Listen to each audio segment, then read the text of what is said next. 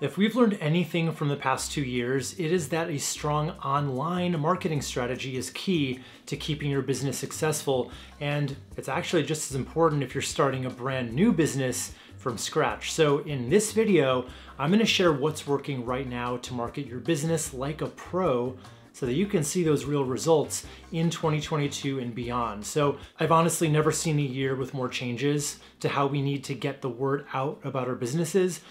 Of course, we're still dealing with the pandemic, and we had another huge shakeup in 2021 with Apple's privacy update, which basically made running profitable Facebook and Instagram ads much more difficult. But there are many things that do still work. In fact, some of the tactics that I'm going to share today are true game changers and actually work better than some things we used to see back when things were much more normal. So let's just get right into it. First, we have to talk about Facebook and Instagram ads, what's going on with them right now, and how you can beat that update and come out successful when most other businesses are completely failing at them right now. So in case you don't really know about the privacy update, I'm just going to give you the really short version. So basically, Facebook used to be able to track what pretty much all their users did online, thanks to so many website owners, right, installing that Facebook pixel on their website. So, whether you think that's good or not, I'm not going to get into that today, but it did give Facebook all the raw data they needed to be able to just serve your ads to the people that they knew would be most likely to want to take you up on your offers. And the other thing that Facebook could do was see who clicked through your ad and who actually bought, on your website. They bought your product or scheduled an appointment or opted into your email list. And knowing who actually took action helped them optimize who they were going to show your ads to in the future so that you could just see better and better performance over time. But now Apple has put a stop to all that tracking, at least for whatever browsing happens on iPhones. So now Facebook is much more blind to what's going on off of Facebook, making it harder for them to know who to show your ads to. With me so far?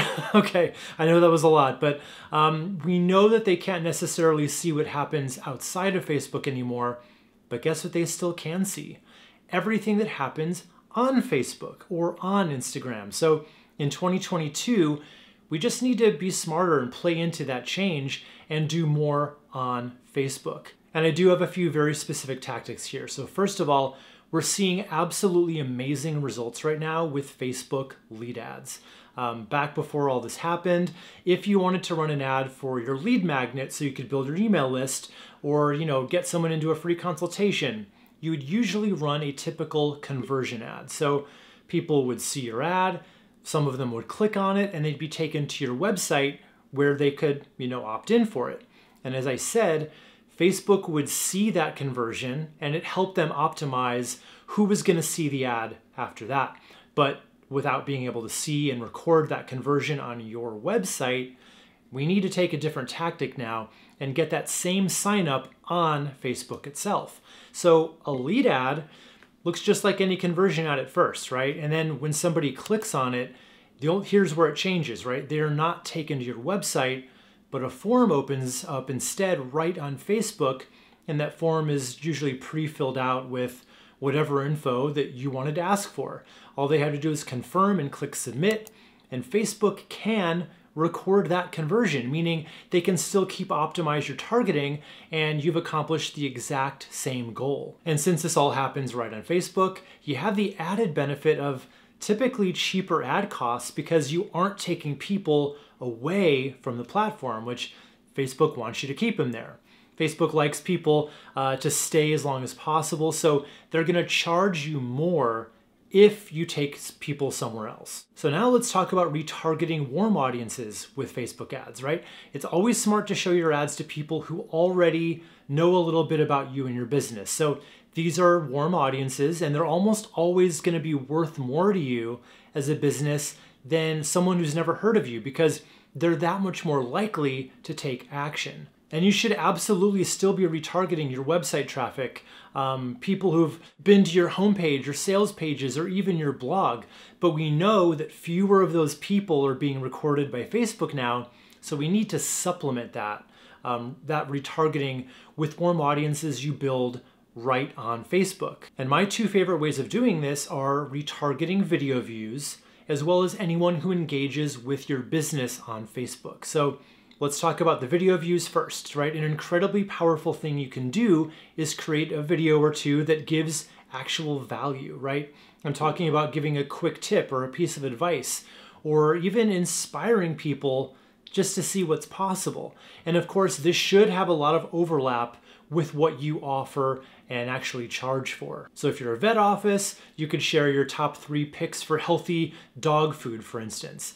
Then you just create a custom audience of anyone who watches more than 3 seconds or 10 seconds of that video. And the other kind of audience you can retarget is anybody who engages with your account, with your Facebook or Instagram profile in any way. So you'd basically just run an ad or two for a few bucks a day that again gives value. So this can be video, it can be image-based, whatever you think would resonate best. And you'd simply run that as an engagement ad. So this should spur on a lot of comments, likes, and shares. And this is really smart for a couple reasons. First of all, you get to retarget all of those engagers with more ads. Secondly, Facebook does tend to reward accounts that have lots of engagement and data to work with. And when I say reward, what I really mean is lower ad costs for all of your more expensive conversion-focused ads. So I highly encourage you to start running some really basic engagement ads as soon as possible so that when you're ready to run those ads meant to actually sell something, your ad account's gonna have lots of action and engagement on it, helping every ad that you run after that be much more successful and profitable. Okay, so now let's move into our next marketing tip. So video is now non-negotiable, right? There's probably no better indicator of this than the head of Instagram actually came right out and said they are no longer a photo sharing app. They're going all in on video, and by that I really mean on Reels. Essentially, they're trying to beat TikTok at their own game. So I've been talking about video as a trend for probably 5 years now, but we are now reaching a tipping point, I guess, where video is no longer just a trend. It's not a nice to have. It is really now just the baseline to even compete online these days. And take it from me, there is no better way to make people notice you and your brand than through video content. So if making longer form YouTube videos seems like too tall an order, you don't want to do that, Reels on Instagram is a really easy way to get started and to get some really viral attention right now. So by creating really short, and by short I mean like 15 to 30 seconds short, value-packed videos, you're going to be warming up audiences on hyperdrive. So Instagram does make it super easy to just open the app, record yourself, edit it, add in some music if you want, and all the other, bells and whistles that you may need. But to be honest, you don't need all that much, Do not worry about the dancing and pointing, unless you really want to, of course. And definitely don't worry about keeping up with all those ever-changing TikTok trends, right? When it comes to video content that builds trust and authority and sells at the end of the day, it's 100% okay to just deliver your message to the camera like this. I mean, you still should have good energy and delivery, but as long as you have that and you dole out some really good tips or advice or inspiration, you're good to go. That's all you need. And if you're doing this organically, meaning you're not wanting to pay for your visibility and you just want the algorithm to pick you up naturally, there are a few things that you need to keep in mind. First of all, make good use of your hashtags. Now, I recommend maxing out all 30 hashtags that they let you use, and you want to go for a good healthy mix of all levels of competition. So some are going to be high competition, some medium, and some low. Next, consistency, right? And the sheer quantity here are actually pretty key. Ideally, you want to post at least 4 reels a week, 7 is better. And I know that can be a really tall order, but it's the trade-off here. If you want to grow, you're going to pay for it one way or another. In this case, you'll be paying with your time. And if you'd rather just pay money to get results, you're in luck because Instagram recently rolled out the Reels ad placement, letting you show up as an ad that looks just like any other reel, apart from this fairly subtle sponsored designation at the bottom. So this would give you the freedom to create way less reels and still get in front of lots of your target audience who would be your perfect customers.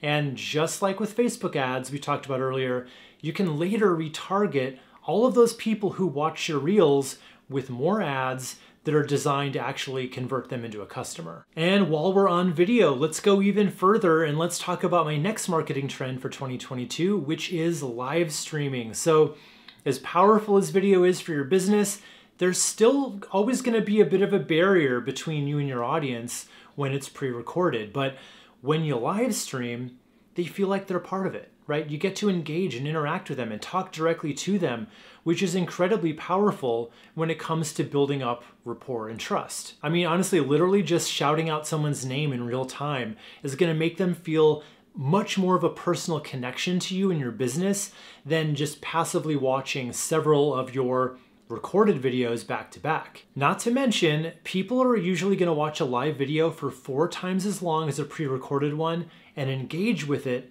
5 times as much. So when we talk about this from a marketing perspective, this is kind of the ultimate shortcut to getting lots of attention for your business. And elephant in the room time, you may be really scared to go live. I know I was the first time I did it.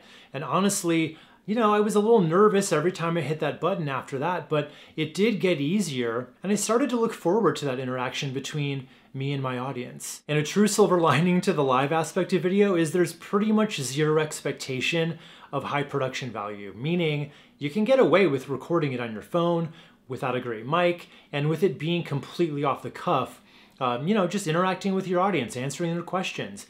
And because it's live, there's no post-production or editing, right? You literally just do it in real time and you have the freedom to do that and then just move on with your day after. As opposed to, this video, which is gonna require about 10 hours of post-production and editing and all that kind of stuff. So live definitely shortcuts that. And pretty much every social platform just has live video built in as a feature now. So just come up with a topic you wanna talk to your customers about, jot down some notes, drink a coffee to get some good energy going, and press live. So that covers video, but now I want to look at the flip side, which is on-demand audio. So if you walk around, you may notice just about everybody has their earbuds in pretty much all the time. And if you follow some of my advice here, those little white pieces of plastic could be working really hard delivering your message. And I've got an excellent tip here for you if you have a business that caters to a national or even international audience, and then another one that's especially great for you local businesses out there. So if you aren't tied to a location where you serve your customers, a really excellent way of getting your word out is through a podcast. So podcasts are growing more and more every single year, so we have not even come close to seeing their full potential yet. But even though they do still have a lot of growing to do, more Americans listen to podcasts every week than have Netflix accounts. Like, that blew my mind when I heard that stat. Now, to be fair, that might just be because everyone's stealing their mom's Netflix password, but still. Podcasts are big, and you've got several ways you can take advantage of this. So the first way, the all-in way, would be to start your own podcast and start slowly building an audience. Now, as long as you can come up with an overall topic for your show that has some really good overlap with what you charge for, and you don't mind putting in the time to see results, this is probably the best long-term play there is. You control the show, you control what you advertise or promote on each episode, and they will get to know you more and more every single week. Because next to video, having a podcast is my second favorite content marketing strategy right now. It just lets you go way more long form than video, since people are generally doing other things while they're listening. And as a result of that, people can probably get to feel like they know you even better than they could with video. But if starting your own podcast isn't really something you can commit to, that's fine. You can borrow other people's already established audiences by either going on other podcasts as an expert guest, or you can simply pay to sponsor an episode or a series of episodes. Casper and Squarespace can't sponsor every podcast, even though it seems like they do, which leaves lots of opportunity for you. So just do your research here and find some shows that your ideal customers are probably listening to, and then reach out to the hosts, and then either pitch yourself as a guest or ask them what it takes to be a sponsor. Just remember, if you're pitching yourself as an expert to come on the show, Lead with what you can bring to the show and their audience, not just leading with what your goal is for coming on. So I used to have a podcast. I recently wrapped it up, but I would get a crazy amount of pitches every day, and most were just basically really long brags about the person's accomplishments, and they never actually came around to say what they would come on and talk to my audience about that would help them. And I ignored every single one of those, to be honest. So lead with that value and you're gonna get a much better response rate. But what about for you local businesses? For you guys, I'm absolutely in love with Spotify ads. The process is super easy. First, all you wanna do is just figure out a specific offer that you wanna advertise, that's important.